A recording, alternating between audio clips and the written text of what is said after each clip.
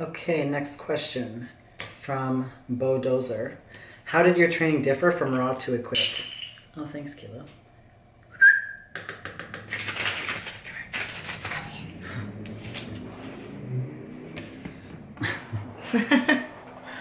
Okay. How did your training differ from raw to equipped? Well, it actually differed from equipped to raw. Right. And I was training pretty much strict conjugate West Side method equipped. And whenever I switched to raw, I started working with Jesse Norris and doing all his crazy fucking volume shit. That fucking wrecked me in no time. Crazy, yeah. I couldn't keep up and I hurt my back training without a belt, so I'm like, fuck this shit. So I went back to conjugate. That didn't last very long, the Jesse Norris stuff.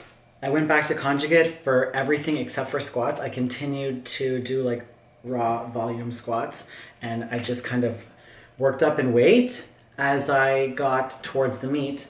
So working backwards from the meet, well, you can message me if you want all the details of my training cycle, or if you want me to do a separate video on exactly like how I worked up to hit my total at the LA Fit Expo. Comment below if you want to hear that video.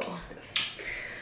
So I would say generally it stayed the same except for my squats. I did more, once a week I squatted raw, practicing my walkouts, and yeah.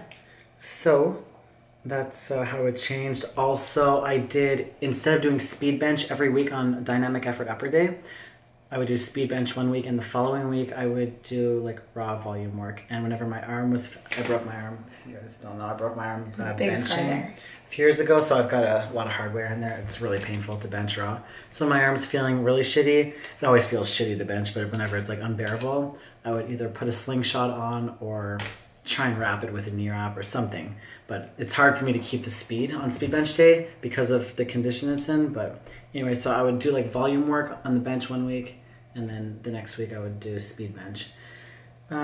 So basically I was deadlifting once a week for max effort. I was working up to a 1-rep max deadlift once a week on a different variation. And when I needed a break from deadlifting, I would throw in a good morning variation.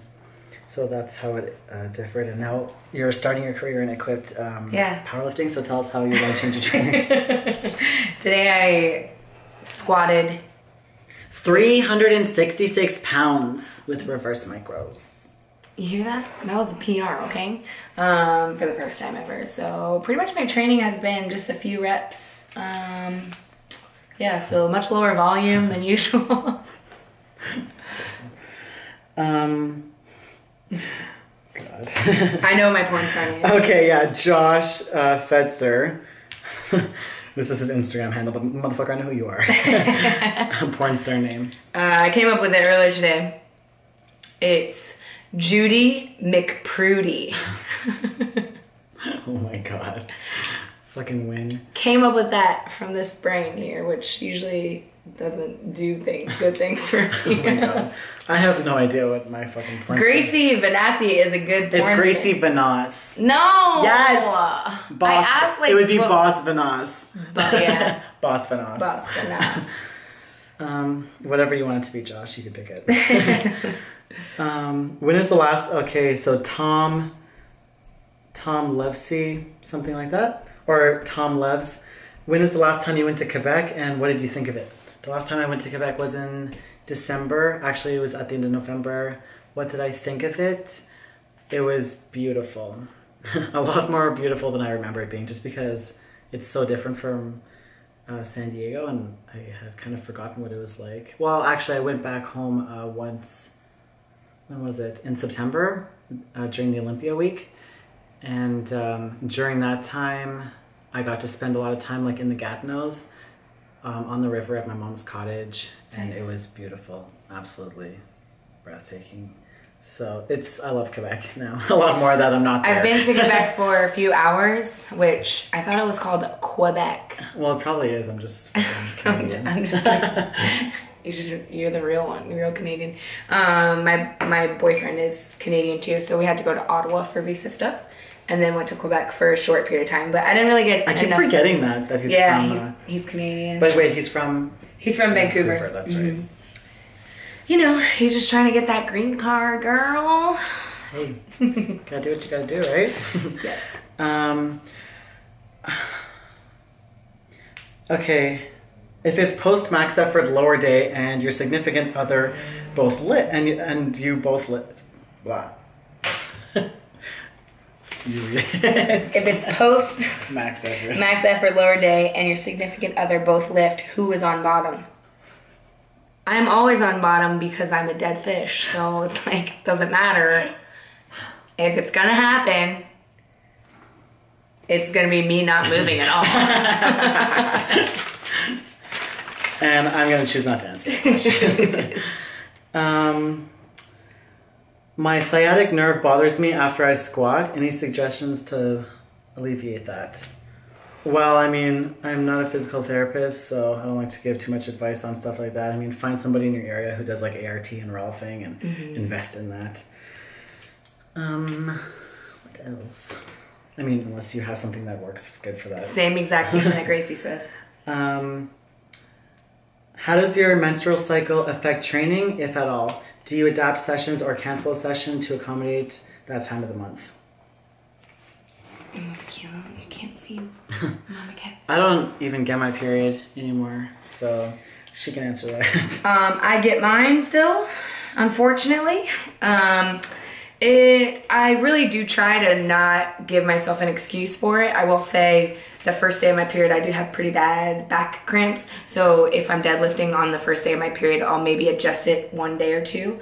And also I have a problem with the pelvic pressure, the pressure on my pelvic floor where I'll pop tampons right out of my pussy. It happens. I coach a lot of girls and I've heard that several times. So I'll adjust the session, but I really do try not to give myself that excuse. I only really have a problem on the first day. So other than that, those are just back cramps are my only PMS. I guess it's not even PMS, but menstrual cycle problems. Okay, Patrick Thomas asks, is it difficult dealing with the obviously manly body powerlifting gives women? Go ahead. Yes, Nick. does it look like it's really difficult? Because it's so hard when I have to fight off all these boys knocking on my door, you know what I mean? Sure, like I'm not the most petite woman in the world, but I also don't want to be. For me, other people's standards of beauty are less important than my own pursuit of strength and being a badass and just enjoying my time on earth. So go fuck yourself. I don't know if you're being sarcastic or not. I know. I think it was like being silly. I think he was being silly too. Yeah.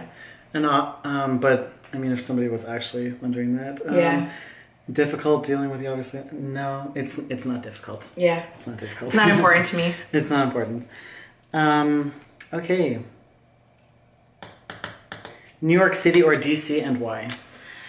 I love New York City because She lives in New York City. I live in New York. I used to live in DC. Oh, so that was obviously for you. I'm like, it's very random. I love New York because it really is a city where you can meet the most brilliant and unique people that exist in this world, I think. Except for San Diego. But yeah, I think, there's a lot of variety of people. And sometimes you just like look at people and you wonder like, how the fuck are you making it here? So like making it in New York is the biggest, like sometimes most interesting thing about people, because people are doing all kinds of shit, and also it's like, I have these moments of inspiration where it's like, yep, this is where it fucking happens, man. Like this is where you make it. But also in the same breath, the quality of living isn't really good. In DC, you can have a better, okay. So yeah, I would say they're different, but you have much more